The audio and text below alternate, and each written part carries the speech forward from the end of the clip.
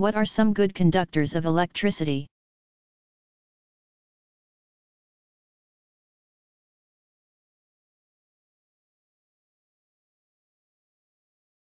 In order to be an effective conductor, a material must allow the electrons to move easily throughout it.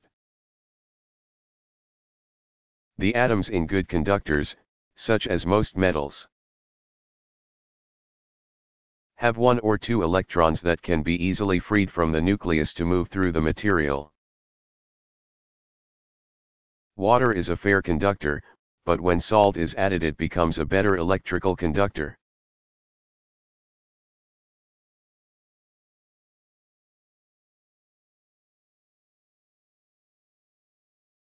What are some good conductors of electricity?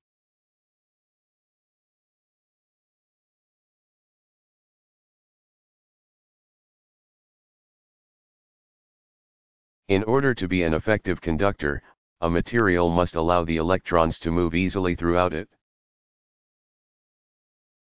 The atoms in good conductors, such as most metals,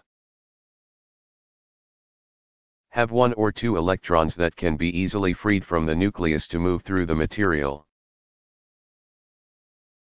Water is a fair conductor, but when salt is added it becomes a better electrical conductor.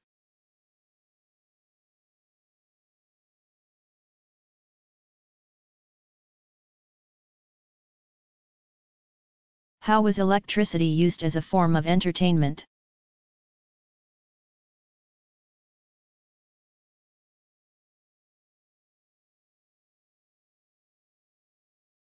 In the mid-1700s demonstrations of electrostatics were extremely popular.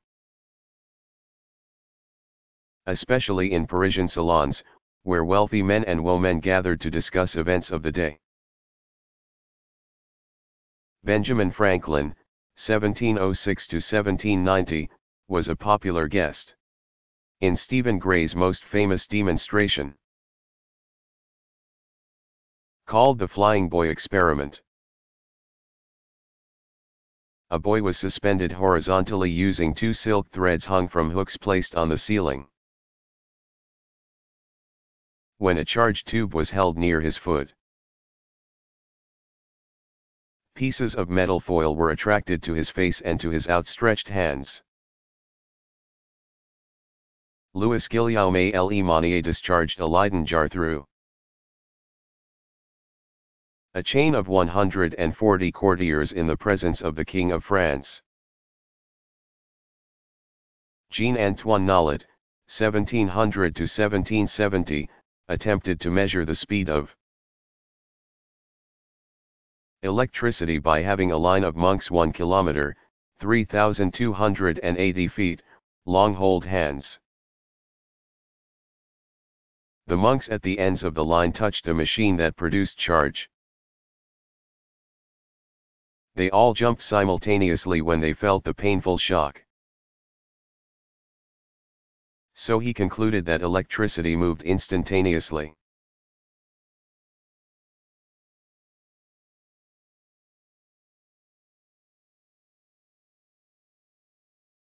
What is three-dimensional, 3D, vision?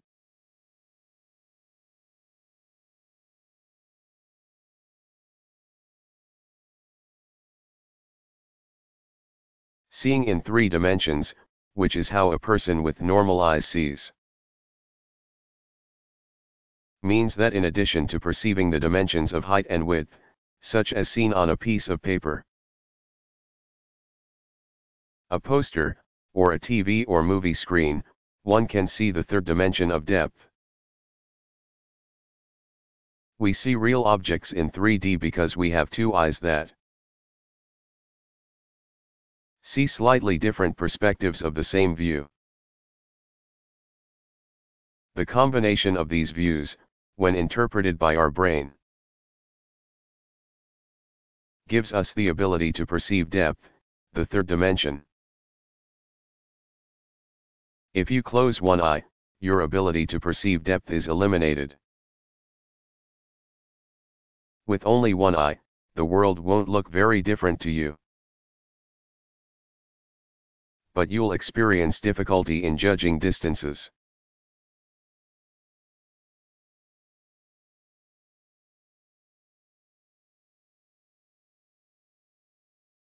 What is farsightedness and what can be done to correct it?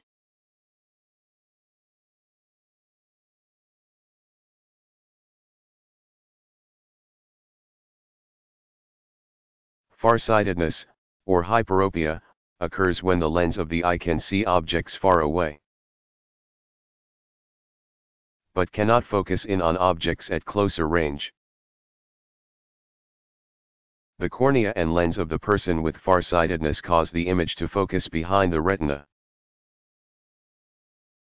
resulting in the images from objects close to the eye to be blurred. In order to correct for farsightedness, a convex lens is used to converge the light rays closer together, permitting the image to fall on the retina. The rigidity in the eye lens that affects older people, making them unable to focus on close objects, is called presbyopia.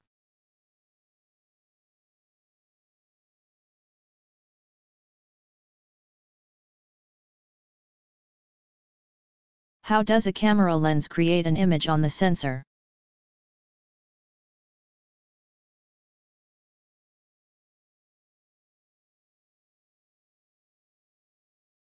The diagram below shows what would happen if there were 3 pinholes,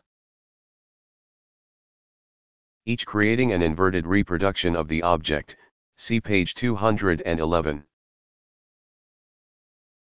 Now, if a converging lens is placed just behind the pinholes, it will bend the rays going through it. If the focal length of the lens and the distance between the lens and screen are chosen correctly, then the 3 reproductions from the pinholes will all be at the same location. Light rays from the top of the object will converge on the appropriate point on the image. Note that the image is inverted and the same size as the reproductions.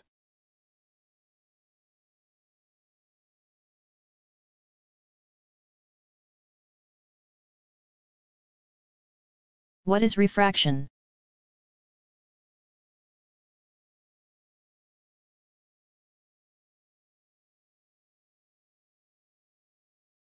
Refraction is the bending of light as it goes from one medium to another. The most common use of refraction is in lenses. Eyeglass lenses refract light so that the wearer's eyes can focus the light properly. A magnifying glass is used to see enlarged images. Lenses in cameras produce an image on the film or CCD sensor. Refraction also occurs when sunlight strikes Earth's atmosphere and when it goes through water.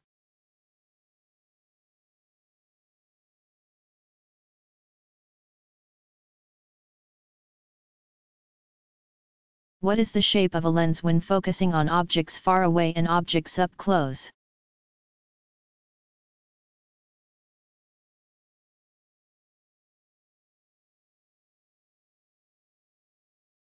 The ciliary muscle, responsible for changing the shape of the lens, adjusts its tension to focus on different distances. When focusing on objects far away, the lens needs a large focal length. So the muscle is relaxed in order to make the lens relatively flat. When an object is closer to the eye, however, a shorter focal length is needed. The ciliary muscle contracts, reducing the focal length of the lens by making it more spherical. The process of adjusting the shape of the lens to focus in on objects is called accommodation.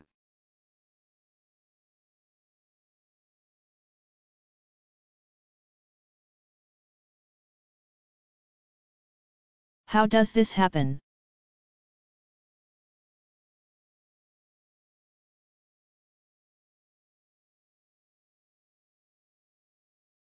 The rod attracts positive charges and repels negative charges.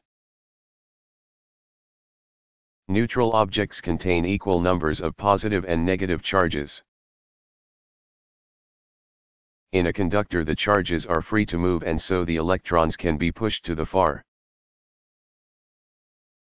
end of the object, making it negatively charged and leaving the close end positively charged. An object that is neutral but has separated charges is polarized.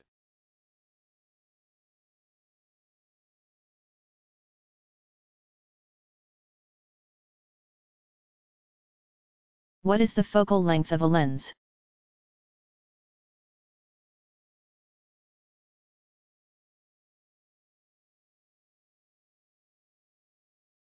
The focal length measures the strength of a lens. Consider a converging lens. Rays from a very distant object come together at the focal point. The focal length is the distance from the lens to the focal point. Lenses with very convex surfaces have shorter focal lengths, while flatter lenses have longer focal lengths. For diverging lenses the focal point is virtual. That is, it is the point from which the diverging rays leaving the lens would have come from if a point object were placed there.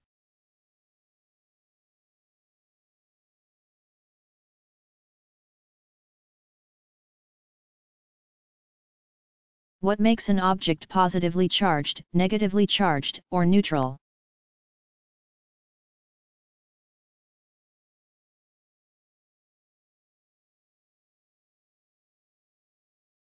The massive nucleus of an atom consists of positively charged protons and unchanged charged neutrons. It is surrounded by a cloud of negatively charged electrons. Normally atoms are neutral, the number of electrons equals the number of protons in the nucleus. A negatively charged object is an object that has an excess of electrons. A positively charged object has fewer electrons than protons in the nucleus.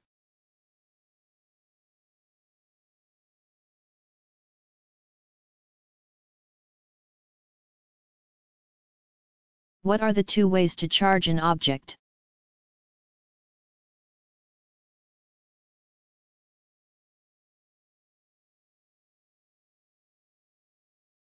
When a rubber rod is rubbed with fur, the fur transfers electrons to the rubber rod. The rod and fur, originally neutral, are now charged.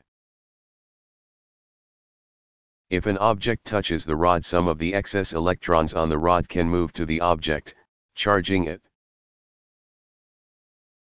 The rod, which is now negatively charged because it has excess electrons, can attract positive charges. This method is called charging by contact. But, as you observed with the cellophane tapes, your hand and other neutral objects attract both positively and negatively charged objects.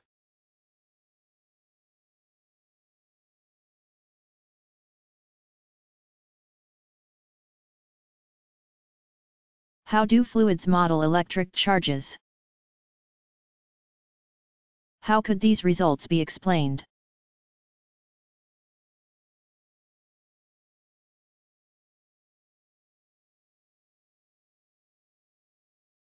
Charles François Dufay, 1698–1739, concluded that there were two types of electricity. He named them vitreous, meaning glass, precious stones, and resineux, amber, sealing wax. Silk. Friction separates the two types. When they are combined they neutralize each other. Jean-Antoine Nollet modeled these types as two fluids, each composed of particles that repelled each other. Charging amber gave it an excess of resineux fluid. Charging glass with silk gave it an excess of vitreous fluid. When the two were touched together the fluids combined with each other leaving the objects unchanged charged. Benjamin Franklin believed there was only one fluid. When glass was rubbed, the fluid filled the glass. When amber was rubbed, the fluid left the amber.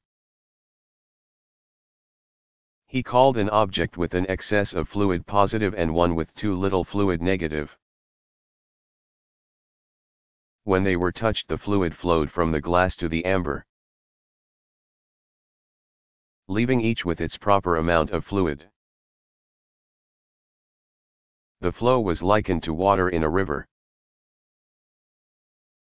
The electrical tension, difference in potential, and electrical current were analogous to the difference of water levels between 2 points and of the amount of water transferred.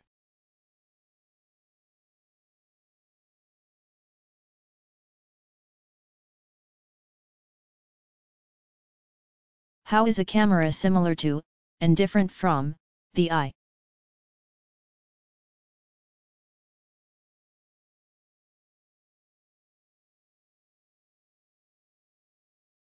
A camera performs many of the functions of the eye.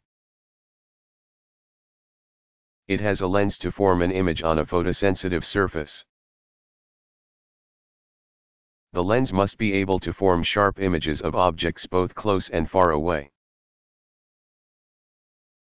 The amount of light reaching the photo detector must be controlled to make the exposure correct. In older cameras, the photosensitive surface was film. Today cameras use a digital sensor. These sensors are small, most are between 3/8 and 1 in size, but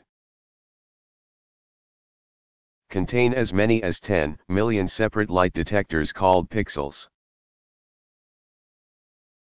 Each pixel is covered by a red, green, or blue color filter so the camera can produce full color images. A camera's lens isn't flexible like the one in the eye, but the distance between the lens and the sensor can be varied. Bringing a distant object into focus requires that the lens be closer to the sensor. A close object requires that the lens be moved further away. The amount of light is controlled two ways. One is to have an aperture that can be opened to admit more light, or closed down to reduce the amount of light. The second is a shutter that controls the amount of time light is allowed to reach the sensor, while leaving the sensor exposed for a longer amount of time is needed when the light is dim. It also will cause a blurred image if the object is moving. Thus it is important to select the correct combination of aperture and shutter speed to take good pictures.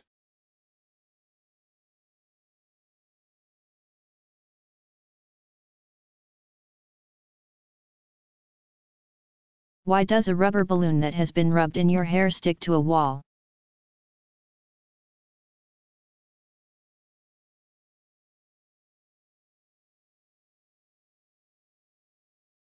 The attraction between a charged balloon and a wall is the result of electrostatic forces. When rubber is rubbed on human hair or a wool sweater, electrons transfer easily to the rubber balloon. The balloon is charged by rubbing the hair or sweater. Fuzz may stand up as a result of the excess positive charges repelling each other. When the balloon is brought near the wall, it polarizes the wall, moving the positive sources toward it and repelling the negative charges away. The negatively charged balloon is attracted to the many positive charges in the wall. As long as the electrostatic force and frictional force between the balloon and the wall are stronger than the gravitational force pulling the balloon down, the balloon will remain on the wall.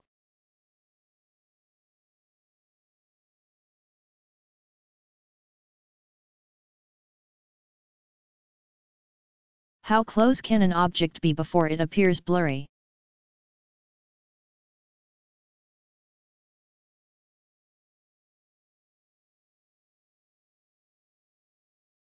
There is a limit as to how close an object can be to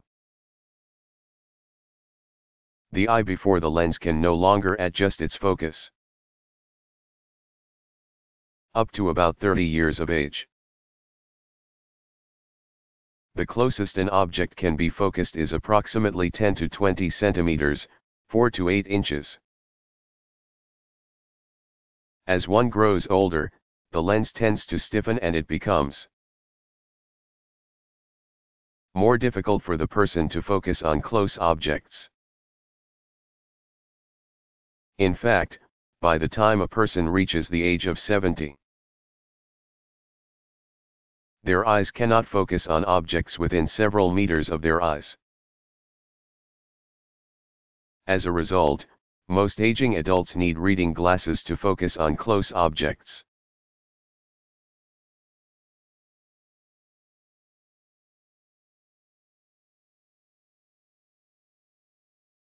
How does the human eye see?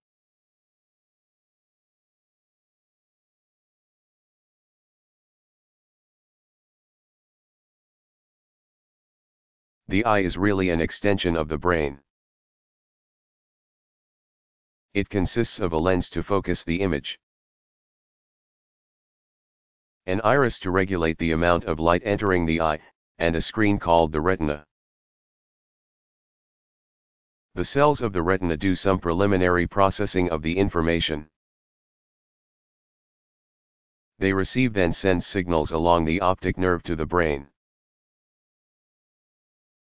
The cornea is a transparent membrane on the outer surface of the eye.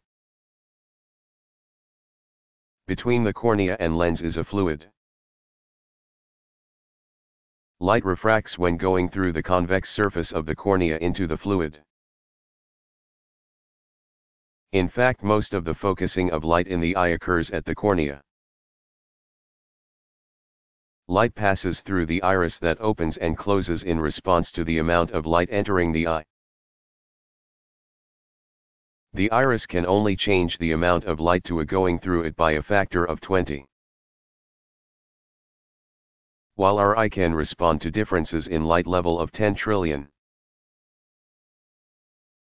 The major task of the iris then can't be to control light intensity. In addition, when the opening in the iris shrinks, the eye can keep objects in focus from a wider range of distances. After passing through the iris, the light goes through the lens. The lens consists of layers of transparent fibers covered by a clear membrane.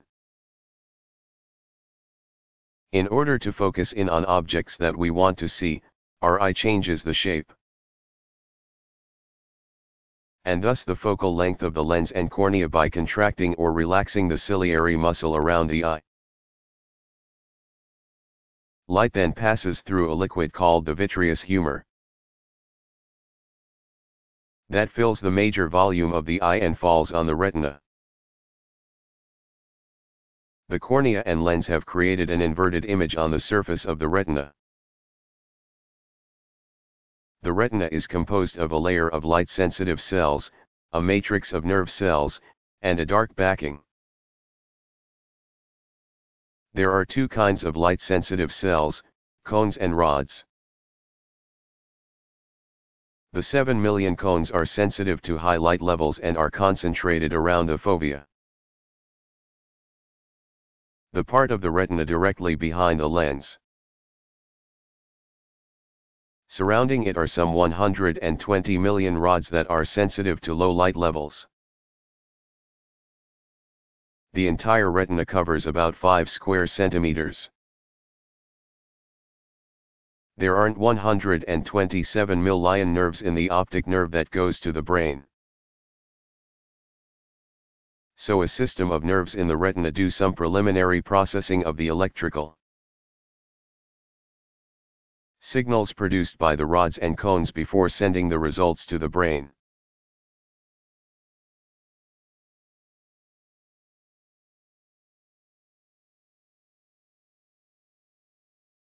How does a pinhole camera work?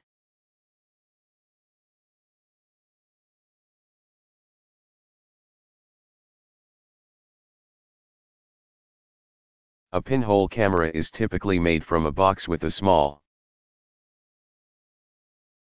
pinhole in one side of the box and a screen on the other side. The pinhole is so small that only a very small number of light rays can go through it. The diagram on page 211 shows how a pinhole creates a reproduction of the object on the screen.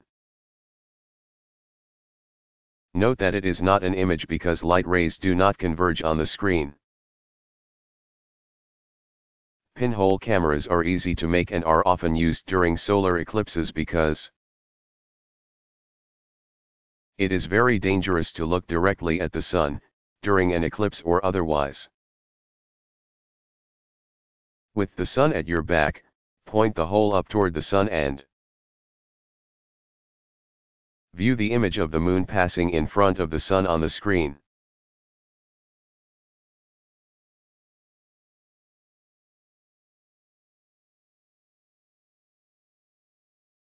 What combination of charges causes attractive and repulsive forces?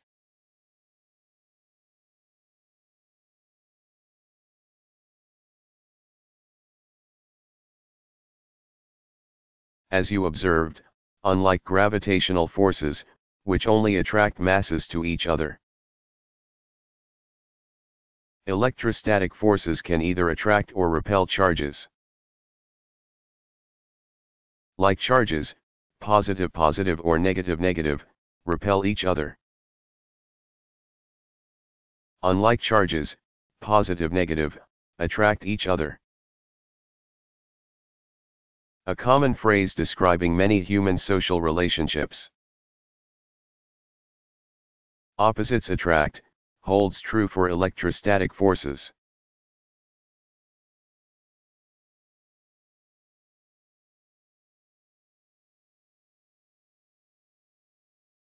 What is the difference between cones and rods?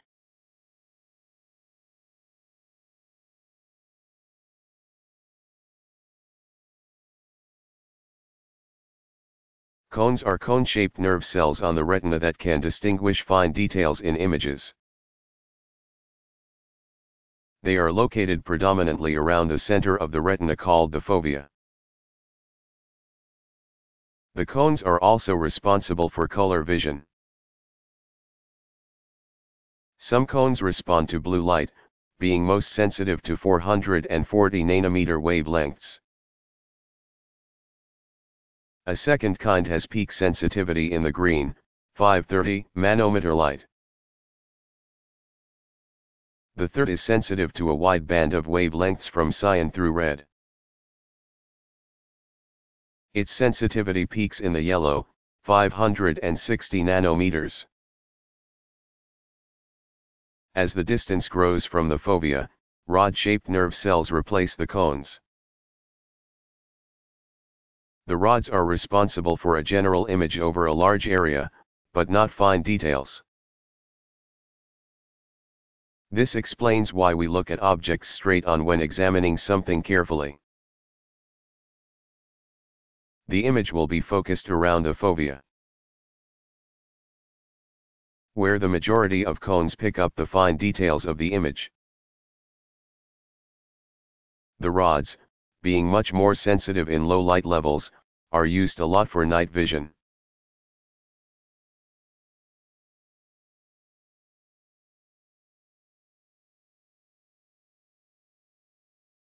What is the index of refraction for light traveling through different media?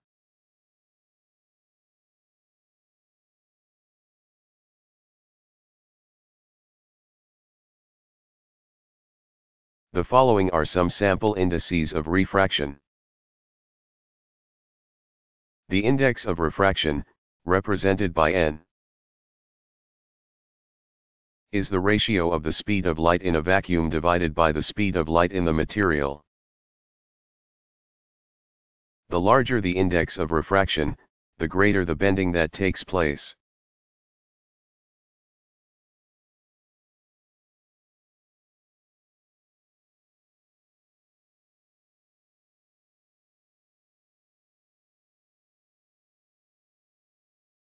What is a diverging lens?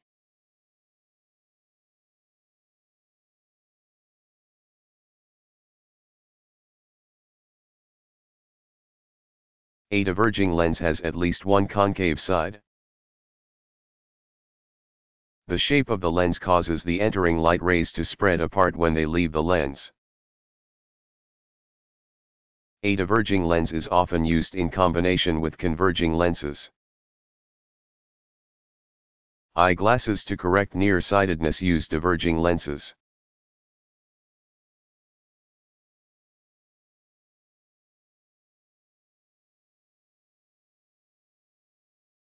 What are some good conductors of electricity?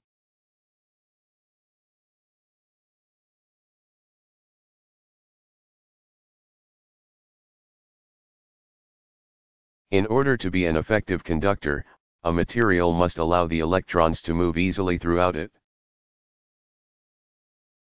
The atoms in good conductors, such as most metals, have one or two electrons that can be easily freed from the nucleus to move through the material. Water is a fair conductor, but when salt is added it becomes a better electrical conductor.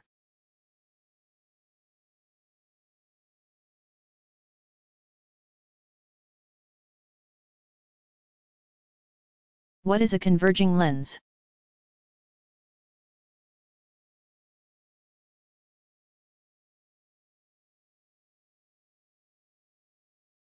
A converging lens has at least one convex side.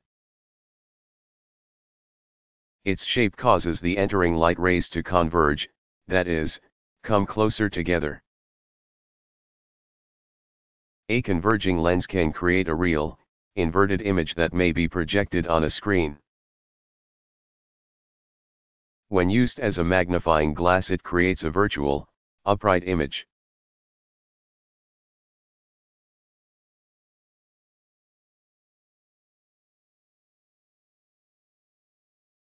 What allows nocturnal animals to see better in the dark than humans can?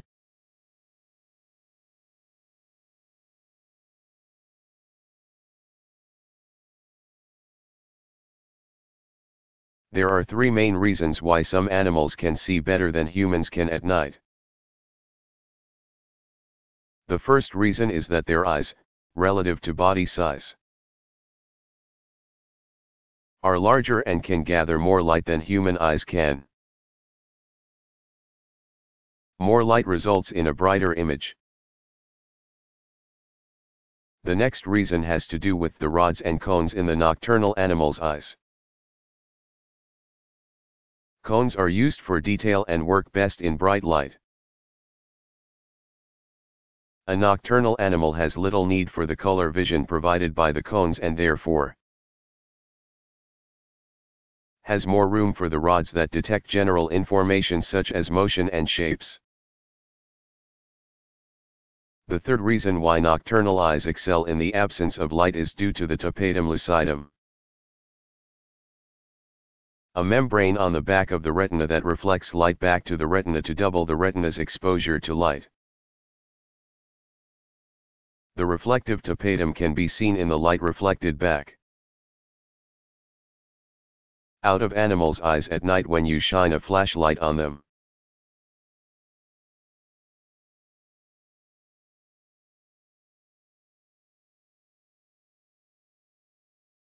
How does Earth's atmosphere affect the apparent locations at which we see stars?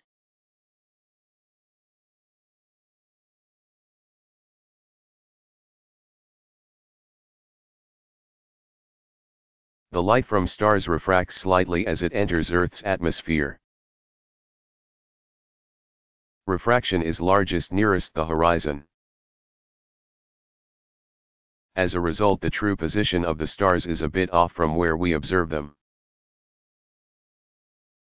Refraction of light from the sun results in sunrise being slightly earlier than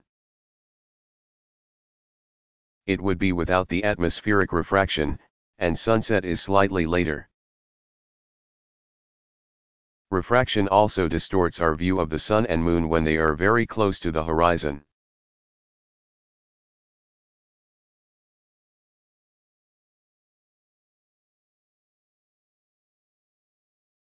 When were lenses first made?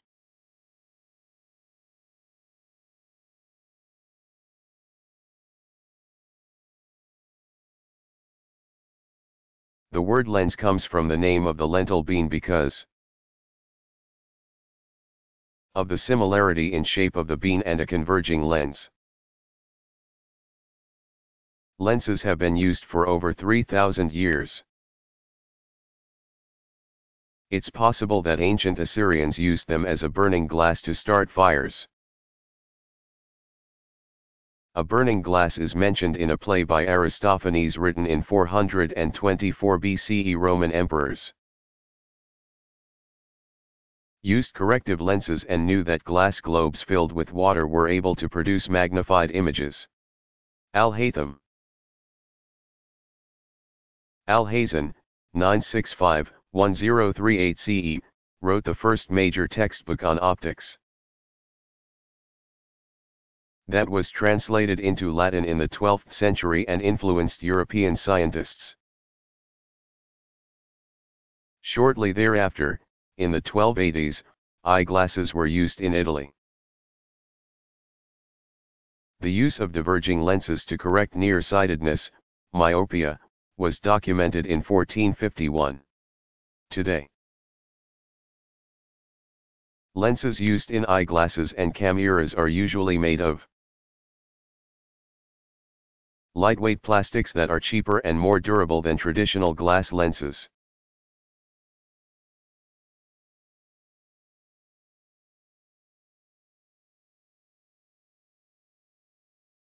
What wavelengths of light are our eyes most sensitive to?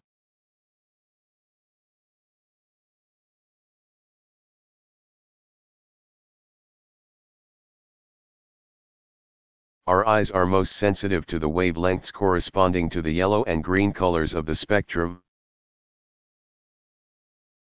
Flashy signs and some fire engines are painted in a yellowish-green color to attract our attention.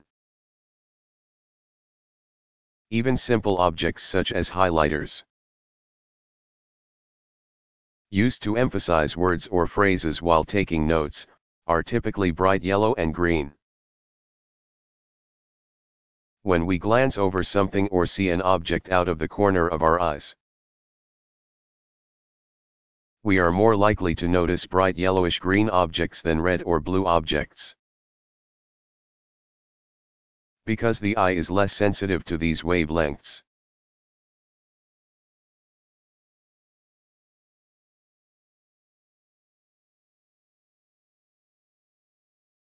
What would happen if you had a multitude of pinholes at the location of the lens?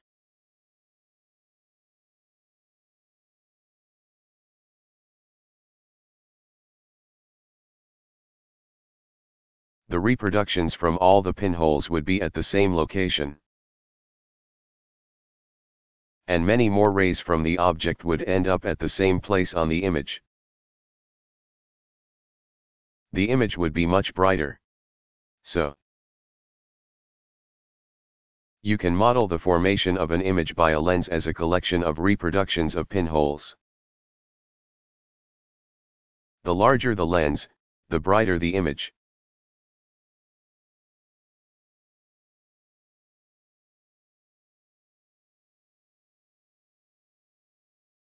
How can the refraction of light be determined?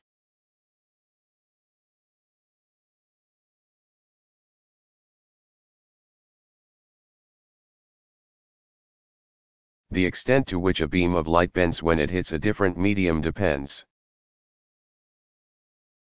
on the indices of refraction of the medium as well as the medium from which it came and the angle at which the light strikes the boundary between the two media. All materials have an index of refraction that depends on the speed of light in the material. The index of refraction is the speed of light in a vacuum divided by the speed of light in the material. A vacuum has a refractive index of 1, water is 1.33, and glass is around 1.5. The higher the index of refraction, the more slowly light travels through the medium. Snell's law of refraction, named after Dutch physicist Willebrord Snellius. 1580 to 1626, tells us how light behaves at a boundary between two different media. Consider the interface between two media where the refractive index of the top medium is lower than that of the bottom medium. According to Snell's law, when light hits the boundary between two materials, it is bent from its original path to a smaller angle with respect to the line perpendicular to the surface of the interface. As the incoming, or incident angle increases, so does the refracted angle. When light goes from a medium with a higher refractive index into one with a lower index, then it is bent away from the line perpendicular to the surface.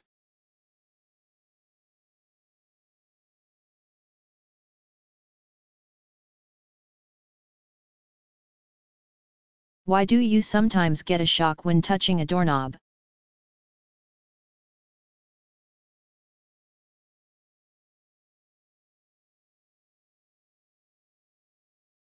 This annoyance happens usually on dry days after walking on carpeted floors. The friction between the carpet and your shoes or socks causes charges to be moved between your body and the carpet. Usually your body becomes negatively charged. When your hand approaches a doorknob, the negative charges in your hand are attracted to the positive charges in the doorknob, created by polarization, causing an electrical spark when the two charges meet. Circuit boards are sensitive to electrostatic buildup and can be damaged if such a charge accumulates on sections of the circuit.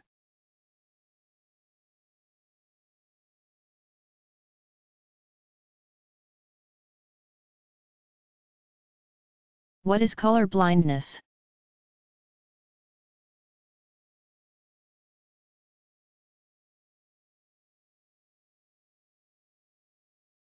Some people are unable to see some colors due to an inherited condition known as color blindness. John Dalton, 1766 to 1844, a British chemist and physicist, described color blindness in 1794. He was color blind himself, and could not distinguish red from green. Many color-blind people do not realize that they cannot distinguish colors. This is potentially dangerous, particularly if they cannot distinguish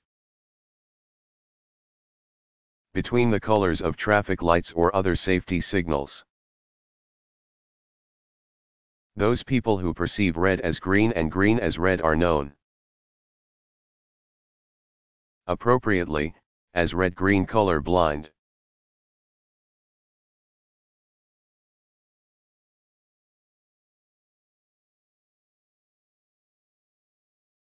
Is there a net force on a polarized object?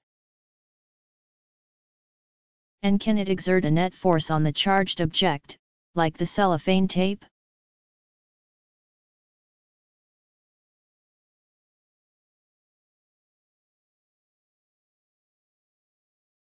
Yes, because the electrostatic force is stronger at closer distances. Thus the attractive force between the unlike charges is stronger than the repulsive force between the like charges, and there is a net attractive force.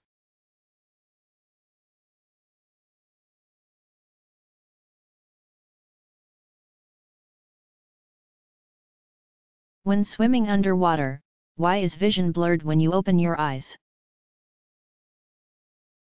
but clear when wearing swimming goggles?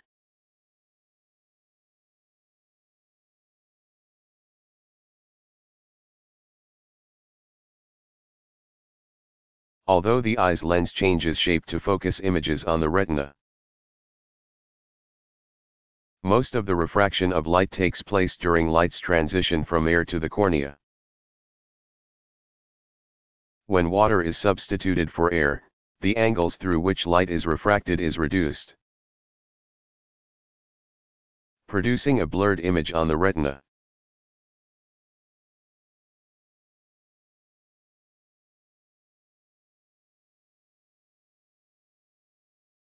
What is nearsightedness and what can be done to correct it?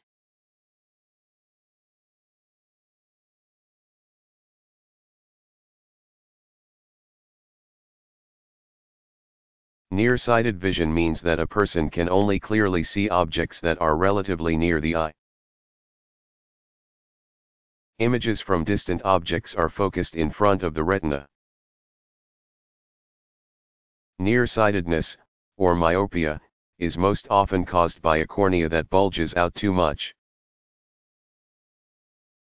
The lens cannot be flattened enough to compensate, and so distant objects appear fuzzy. To correct for the short focal length of the lens,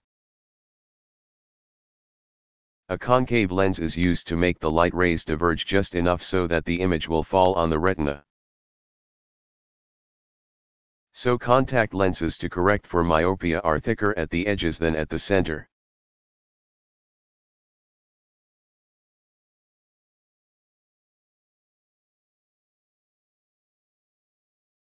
What is a mirage?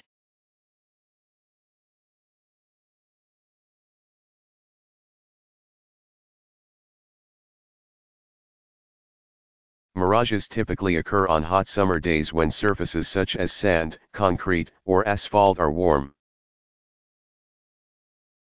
Mirages look like pools of water on the ground, along with an upside-down image of a building, vehicle, or tree in the distance. As one approaches a mirage, the puddle of water and the reflection seem to disappear. A mirage occurs because of a temperature difference between the air directly above the surface, which is hot and thus less dense, and the cooler, denser air a few meters above the surface. The denser air has a higher refractive index, and that causes the light from an object to bend up toward the observer. As a result, the object is right side up while the refracted image is inverted and underneath the original object. The illusion of water is also a refracted image, the image of the sky. Mirages can only occur on hot surfaces and objects that are at relatively small angles in relation to the observer. Therefore, a person cannot see a mirage from an object that is just a few meters away. A mirage is not a hallucination, but instead a true and well-documented optical phenomenon.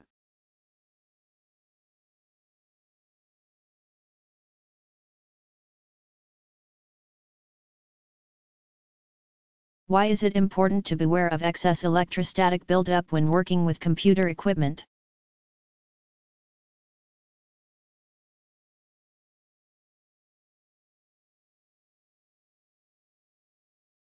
If you have ever installed a circuit board or card into a computer, the product probably was shipped in a static-free bag. This bag is designed to keep all excess static charge outside the bag. Many electronic circuits are sensitive to the electrostatic buildup and can be damaged if such a charge accumulates on sections of the circuit.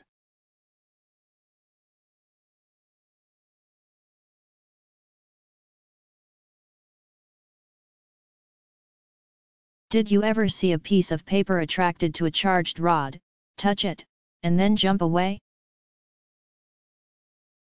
How would that happen?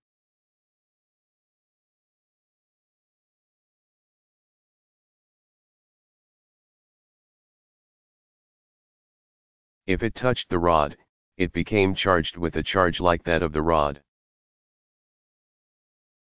and so it would now be repelled.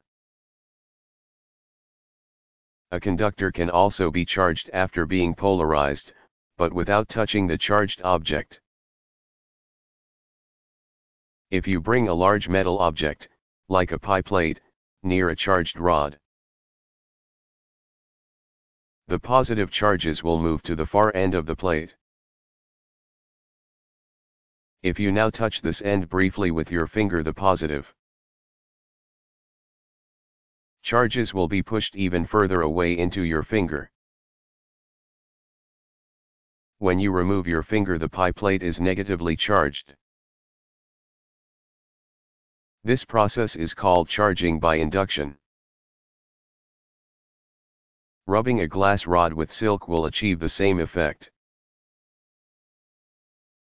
The glass rod is positively charged, while the silk receives the excess negative electrons. The glass rod can still pick up small objects, but attracts the negative charges in those objects instead of the positive charges. When the pie plate is charged by induction, it will be positively charged.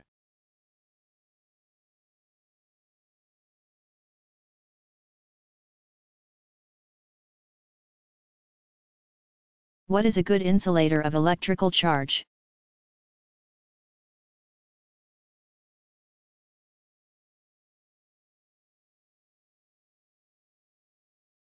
In an insulator, the electrons are strongly bound to their nuclei and thus cannot move through the material. Good insulators are nonmetals, such as plastic, wood, stone, and glass. Your skin is a good insulator, unless it is wet.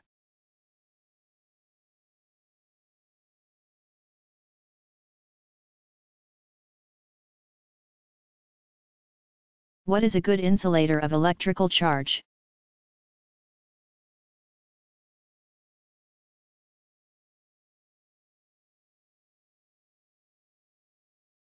In an insulator, the electrons are strongly bound to their nuclei and thus cannot move through the material.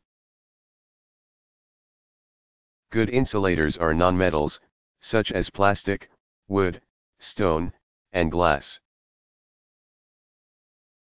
Your skin is a good insulator, unless it is wet.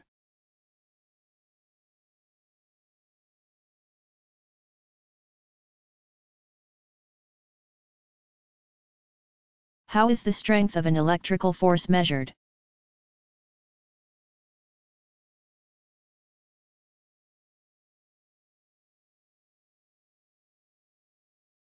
British philosopher, theologian, and scientist Joseph Priestley, 1733 to 1804, suggested that the force caused by static electricity might depend on distance the same way gravity does. Using Priestley's idea, the French physicist Charles Coulomb, 1736 to 1806, made quantitative measurements of the force of attraction and repulsion between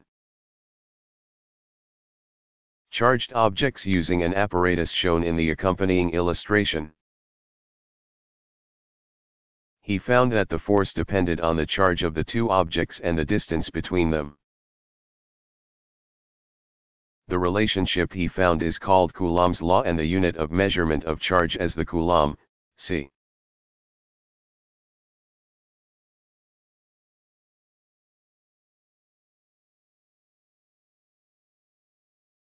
How is the strength of an electrical force measured?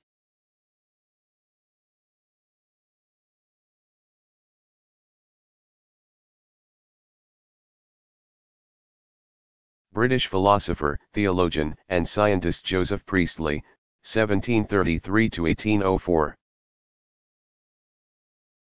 suggested that the force caused by static electricity might depend on distance the same way gravity does. Using Priestley's idea, the French physicist Charles Coulomb, 1736 to 1806, made quantitative measurements of the force of attraction and repulsion between Charged objects using an apparatus shown in the accompanying illustration. He found that the force depended on the charge of the two objects and the distance between them. The relationship he found is called Coulomb's law, and the unit of measurement of charge as the coulomb, c.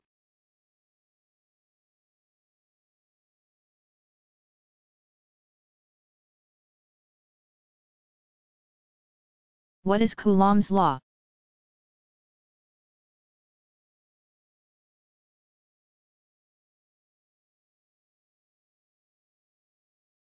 Coulomb's law describes the strength of the electrical force between two charged objects. The formula is F equals K, chi Q2/R2.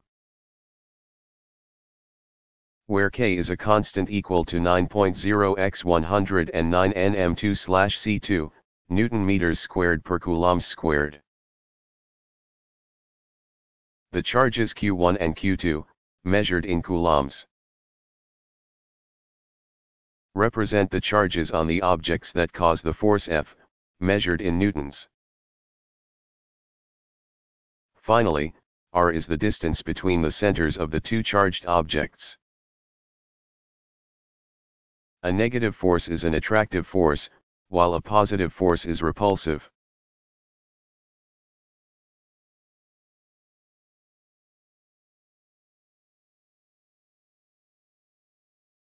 What is Coulomb's law?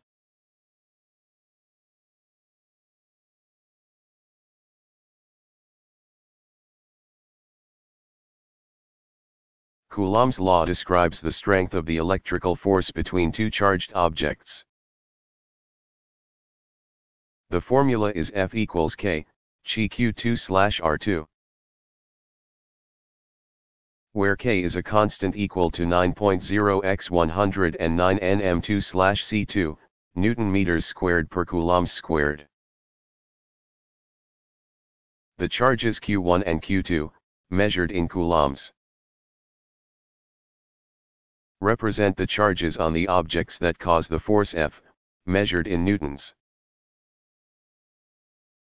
Finally, r is the distance between the centers of the two charged objects. A negative force is an attractive force, while a positive force is repulsive.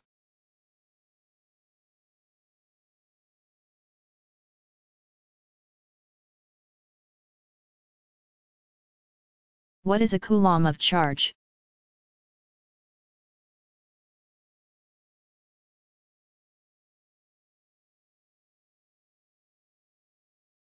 A coulomb of charge is equal to the charge of 6.24 x 1018 electrons, negative, or protons, positive. A coulomb is a very large charge. Objects that are charged by rubbing or induction have typically a microcoulomb, 10⁶ c, of charge.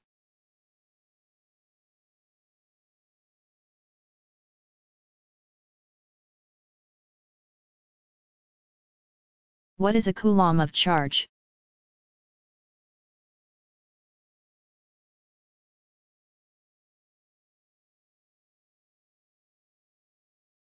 A coulomb of charge is equal to the charge of 6.24 x 1018 electrons, negative, or protons, positive. A coulomb is a very large charge. Objects that are charged by rubbing or induction have typically a microcoulomb, 10⁶ c, of charge.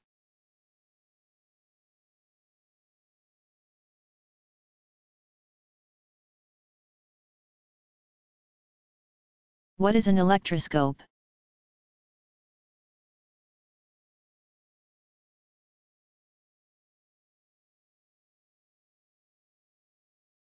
An electroscope is a device used to measure the charge on an object. It consists of two metal leaves, either thin aluminum foil or gold leaf, attached to a metal rod. If you touch a charged object to the metal rod, the two leaves will be charged with like charges. and so they will repel each other. The larger the charge, the greater the angle will be between the leaves.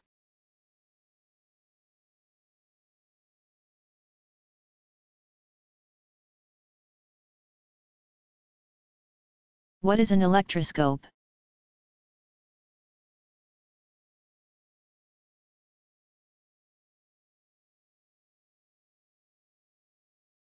An electroscope is a device used to measure the charge on an object. It consists of two metal leaves, either thin aluminum foil or gold leaf, attached to a metal rod. If you touch a charged object to the metal rod, the two leaves will be charged with like charges,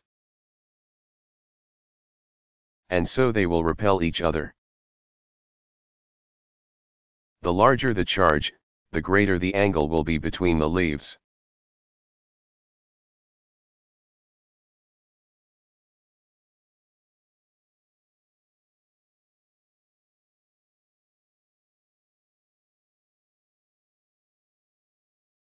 What is an electric field?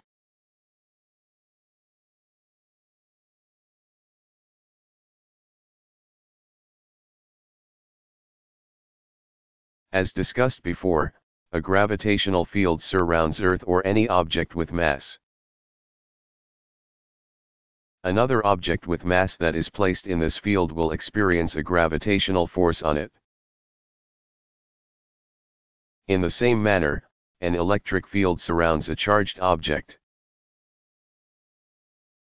Another charged object placed in that field will experience a force.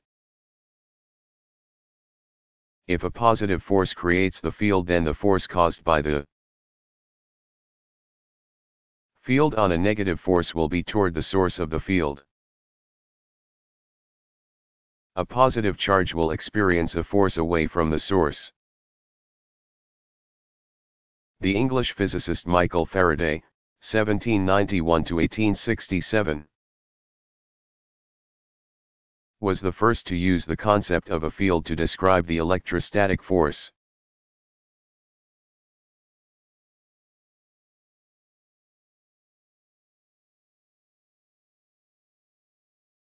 What is an electric field?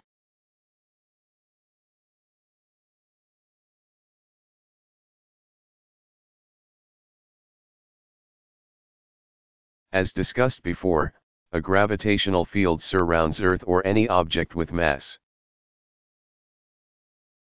Another object with mass that is placed in this field will experience a gravitational force on it.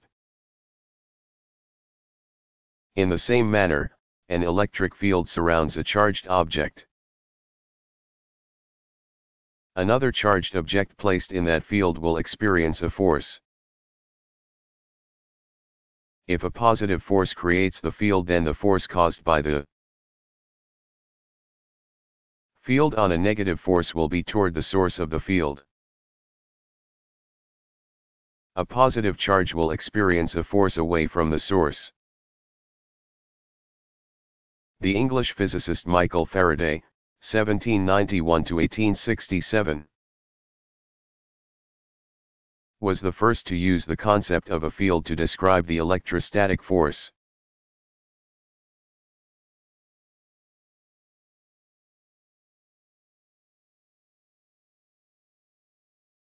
What is the Leyden jar?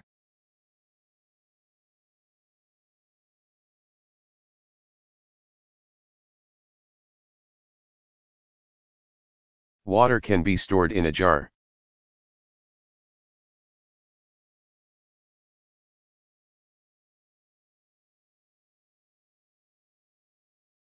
What is the Leyden jar?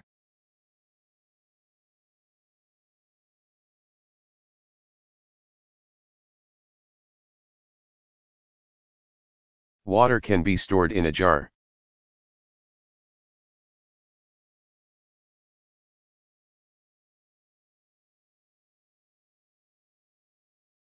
In what can charge be stored?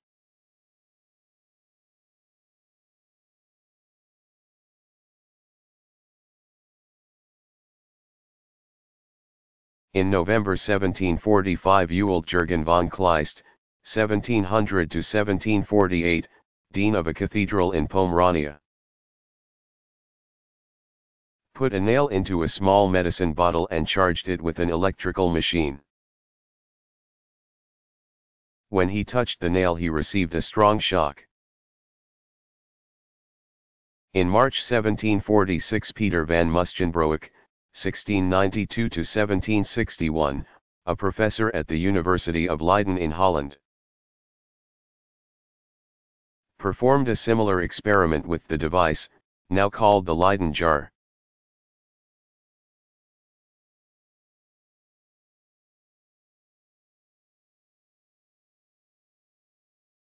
In what can charge be stored?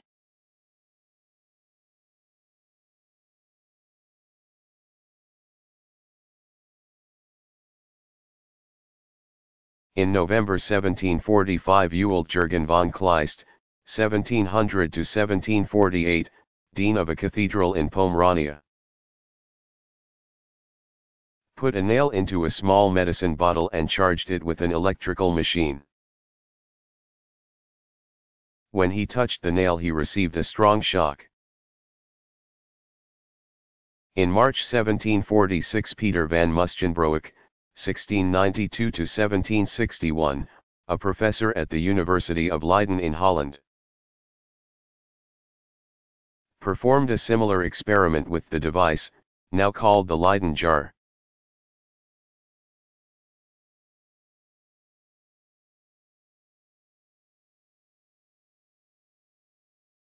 How does a Leyden jar work?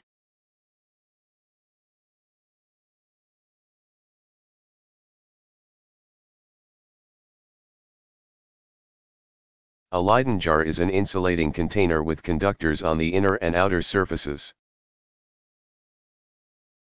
When charging the Leyden jar, the source of charge is connected to a rod, touching the inner conductor while the outer conductor is connected to ground. The inner and outer conductors become oppositely charged. It takes energy to move additional charges to the jar as the charges overcome the repulsive forces of the charges already on the conductors. The jar stores this electrical energy. If the inner and outer conductors are connected by a wire, the charges flow and make the two conductors neutral again. The modern capacitor is an updated version of the Leyden jar consisting of two conductors and an insulator.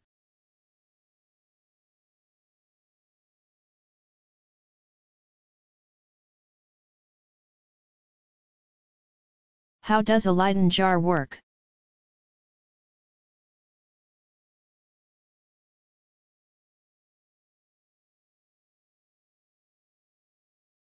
A Leyden jar is an insulating container with conductors on the inner and outer surfaces. When charging the Leyden jar, the source of charge is connected to a rod,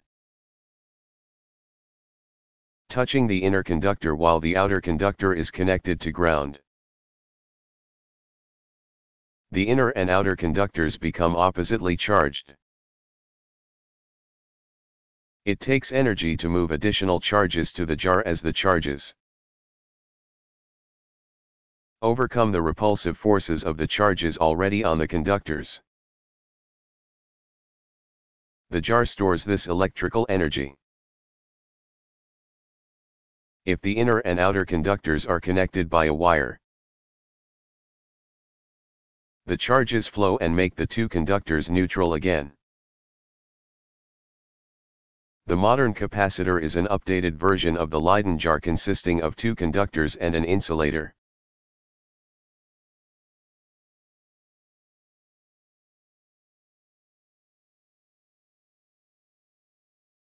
What were uses of the Leyden jar?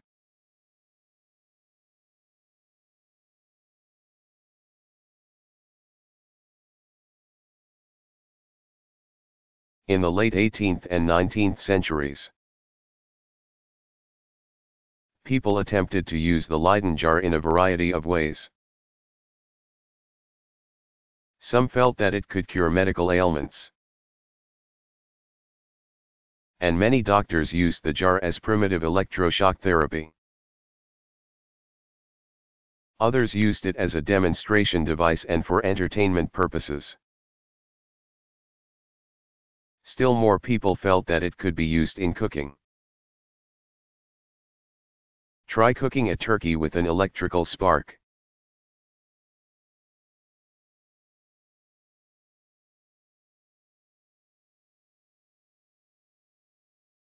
What were uses of the Leyden jar?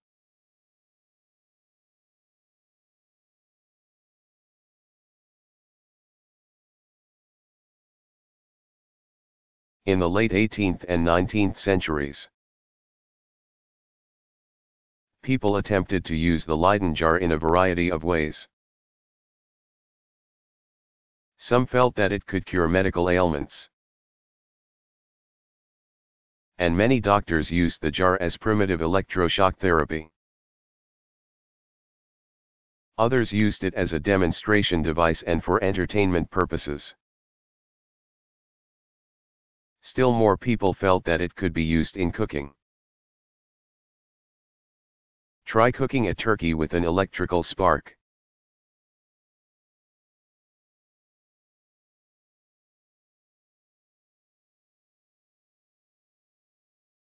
What is the modern-day version of a Leyden jar?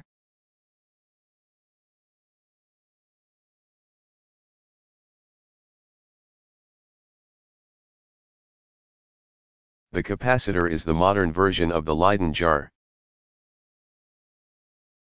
Like the jar, it consists of two conductors separated by an insulator. The insulators used can be air, a thin plastic film, or a coating of oxide on the metallic surface. One use of a capacitor is to store the energy needed to fire a flash lamp on a camera. A battery-powered circuit slowly charges the capacitor. When the flash lamp is triggered, the capacitor's energy is quickly transferred to the lamp,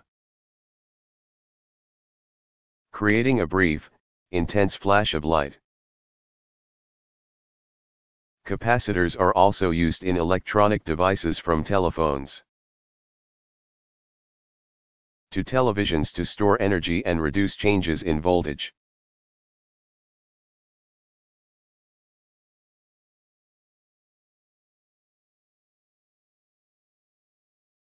What is the modern-day version of a Leyden jar?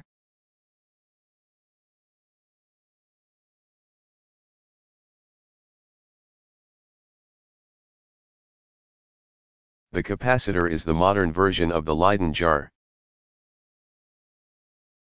Like the jar, it consists of two conductors separated by an insulator.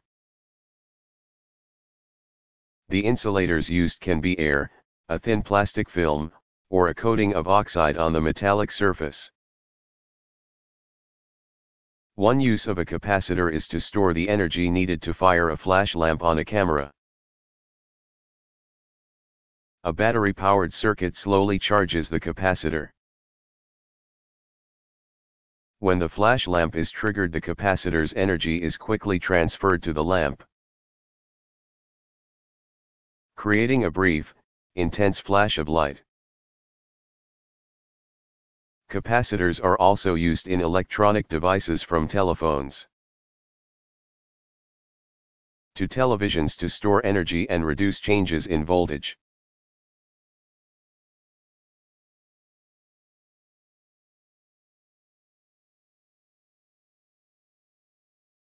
What did Benjamin Franklin's famous kite experiment prove?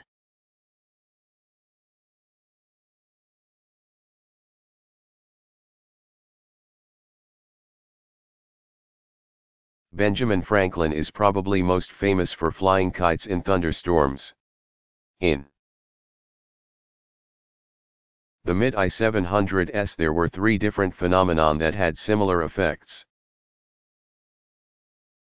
You could draw sparks with frictional or static electricity. Lightning appeared to be a giant spark, and electric eels could cause shocks like static electricity. but no one knew if these three had the same or different causes. Franklin touched a Leyden jar to a key tied to the string of his kite. When sparks jumped from the cloud to the kite, the charges went down the string and charged the Leyden jar. Thus Franklin showed that lightning and frictional electricity were the same. Benjamin Franklin did not discover electricity, but he did show that lightning and frictional electricity were the same thing with his famous kite experiment involving a key and a Leyden jar.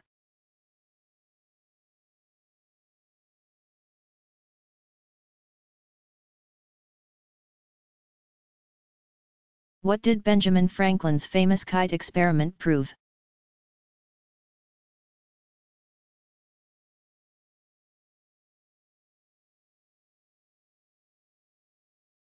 Benjamin Franklin is probably most famous for flying kites in thunderstorms.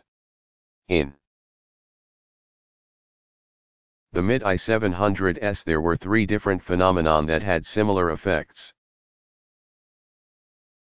You could draw sparks with frictional or static electricity. Lightning appeared to be a giant spark, and electric eels could cause shocks like static electricity. But no one knew if these three had the same or different causes. Franklin touched a Leyden jar to a key tied to the string of his kite. When sparks jumped from the cloud to the kite, the charges went down the string and charged the Leyden jar. Thus Franklin showed that lightning and frictional electricity were the same. Benjamin Franklin did not discover electricity, but he did show that lightning and frictional electricity were the same thing with his famous kite experiment involving a key and a Leyden jar.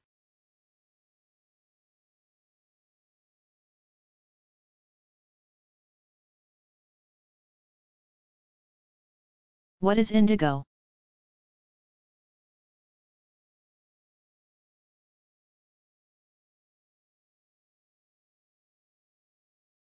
Indigo is the color between blue and violet in the spectrum, but almost no one can distinguish that color.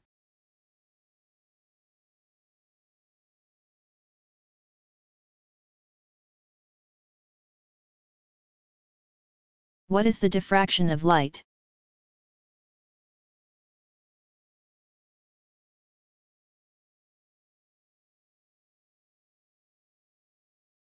Reflection and refraction use the ray model of light.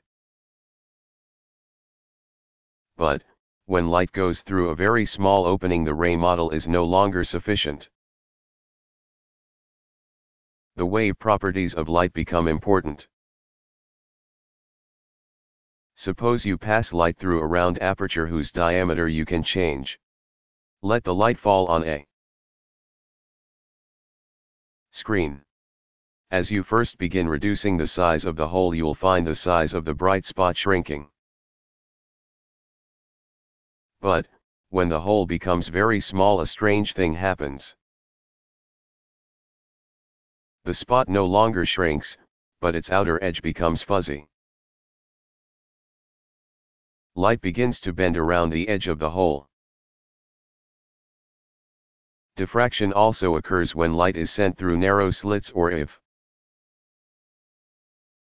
there are small objects that cast shadows in a broader beam of light. Diffraction occurs with all types of waves. You can often see it in water waves, and it is one reason that sound waves spread when they come through a door or window.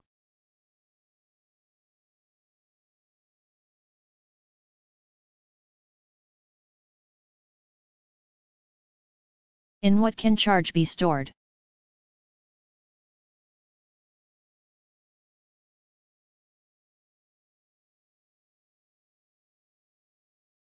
In November 1745, Ewald Jürgen von Kleist, 1700 to 1748, dean of a cathedral in Pomerania, Put a nail into a small medicine bottle and charged it with an electrical machine. When he touched the nail, he received a strong shock. In March 1746, Peter van Musschenbroek, 1692–1761, a professor at the University of Leiden in Holland, performed a similar experiment with the device, now called the Leyden jar.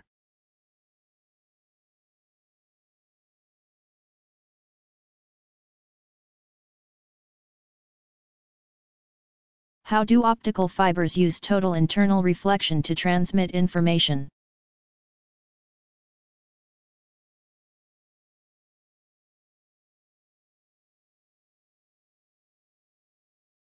Strands of glass fiber, commonly known as optical fibers, use the principle of total internal reflection to transmit information near the speed of light. The fiber has an inner core of glass with a high refractive index surrounded by a cladding of glass with a lower index. A laser sends light into the end of a strand of fiber. When the light strikes the interface between the core and the cladding, the light is reflected back into the cable, continuing to move down the length of the fiber. Light or near-infrared radiation can travel kilometers through fibers without significant energy loss.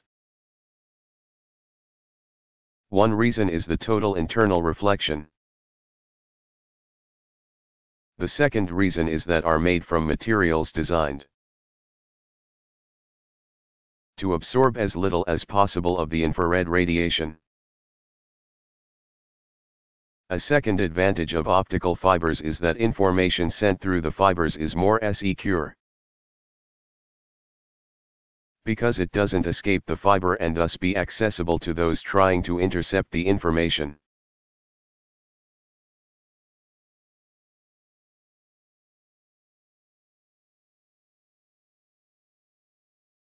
Where are fiber optics used today?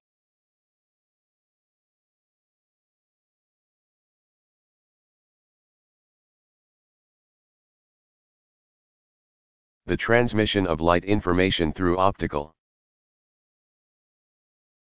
fibers has had a huge impact on the technological world. The medical field has benefited greatly from the use of flexible fiber optic bundles that enable the viewing of areas of the body that would otherwise be inaccessible. Communications is probably the field that is benefiting the most from the advent of fiber optic technology. Long-distance telephone, computer, and television signals use fiber optic cables. Some systems even use fiber optics to transmit information directly to the home or business. Fiber optics can transmit large amounts of data at high speeds, permitting hundreds of television channels, very high-speed internet connections, and telephone conversations to be sent and received at the same time.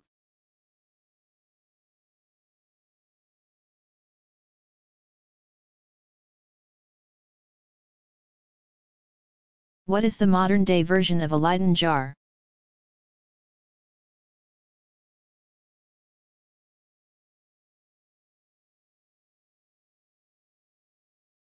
The capacitor is the modern version of the Leyden jar. Like the jar, it consists of two conductors separated by an insulator. The insulators used can be air, a thin plastic film, or a coating of oxide on the metallic surface. One use of a capacitor is to store the energy needed to fire a flash lamp on a camera. A battery-powered circuit slowly charges the capacitor. When the flash lamp is triggered, the capacitor's energy is quickly transferred to the lamp, creating a brief, intense flash of light. Capacitors are also used in electronic devices from telephones to televisions to store energy and reduce changes in voltage.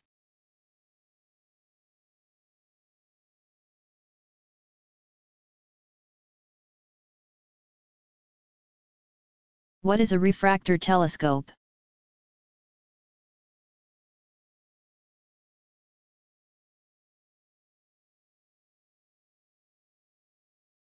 The refractor telescope was the first telescope ever created. It employs one lens to gather, refract, and focus light toward an eyepiece. The eyepiece contains one or more lenses that create an image that the eye can see.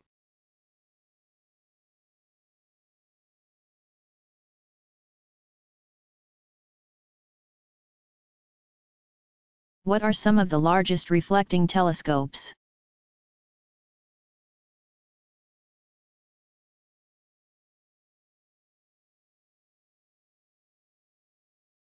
The larger a reflecting telescope, the more light it can gather. The following is a list of some of the largest reflecting telescopes in the world.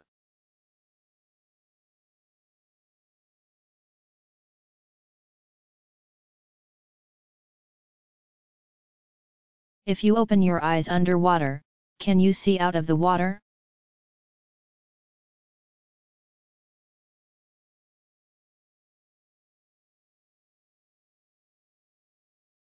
Another example of total internal reflection can be seen when you are underwater. If you look straight up out of the water, you will see the sky and any other visible surroundings directly above the water. If, however, you look out of the water at an angle of 48 degrees or more from the vertical, you will not see out of the water, but instead will see a reflection from the bottom of the water. The next time you are in a pool or a lake, try looking up out of the water and you will see a point on the surface where you no longer can see out of the pool, for the light has reached its critical angle.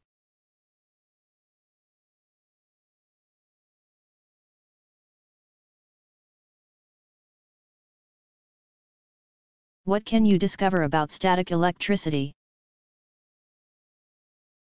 How about exploring the basic ideas of electrostatics?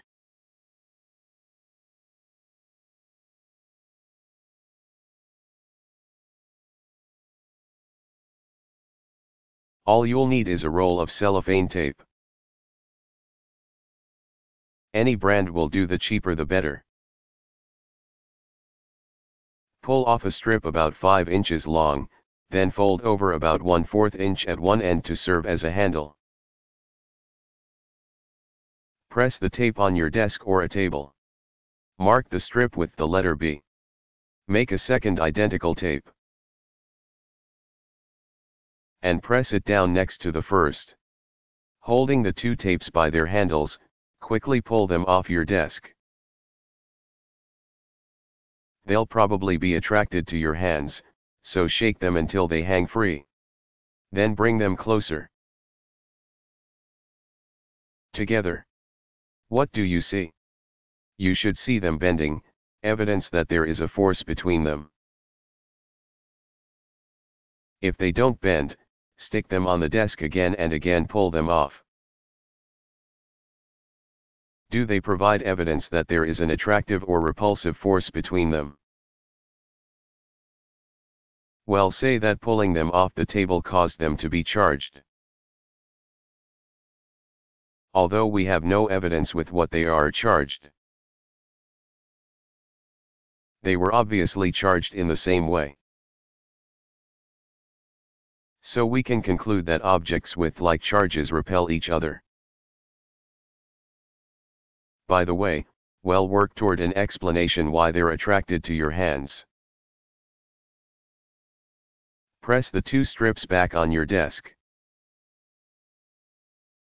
Now make 2 more strips the same length and press them on top of the first 2 strips. Mark these strips T to identify them as the top tapes, as opposed to the B or bottom tapes. Slowly pull the T and B pair of tapes off the desk together. If they are attracted to your hand, then use the other hand to gently pat both sides of them over their entire length. That should remove any residual charge from the pair of tapes. If not, pat them down again. You have a pair of objects with no charge.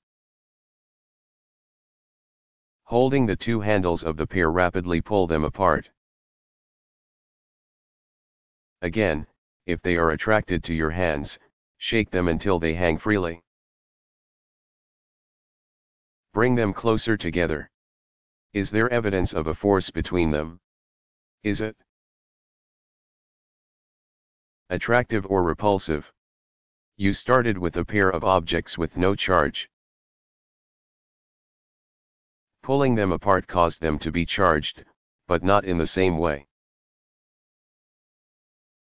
Because they didn't repel each other, but attracted. Thus you can conclude that they must be charged differently, and objects with different charges attract. To keep your charged tapes, you can hang them from the edge of your desk or a desk light. Make a second T and B pair and see if the two T, top, tapes are charged alike or differently. If the tapes stop interacting, you can repeat the charging procedure as often as you like. Hang a T and a B tape so you can bring objects near them to see if there are forces between them. Make a list of the objects you tried and whether they attracted or repelled the T tape and the B tape. Try your finger. Then try rubbing a plastic pen on a piece of wool. Try plastic rubbed by silk or polyester. Try glass and metal. Do some objects attract both tapes? Repel both tapes? Attract one and repel the other? If they do the latter, you can characterize them as being charged like the T tape or like the B tape. Well, come back to understand why some objects can attract both kinds of charge, but no objects can repel both.